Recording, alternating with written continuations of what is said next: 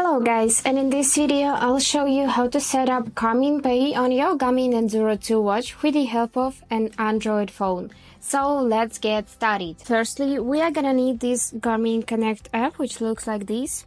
Let's just click it and launch it, and then go in this More tab with 3 dots.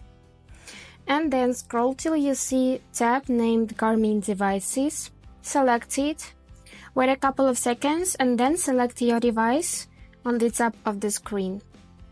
And now you're gonna use this Garmin Pay option, so click it, wait a couple of seconds, and you would need to create a passcode to use Garmin Pay, and after this you will see this option to change it right on the screen. And now let's click Add Card.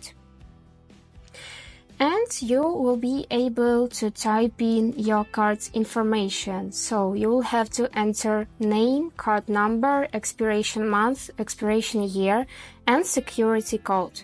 And after you're done, just click this next button to proceed to the next step. After this, it will automatically connect your billing address, but if not, you will need to do it manually.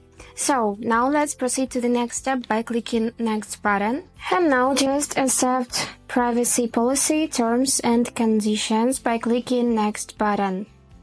And now you will receive a message and you would need to verify your identity through it. And now your card is successfully added to the Garmin Pay, and let's check it on the watch.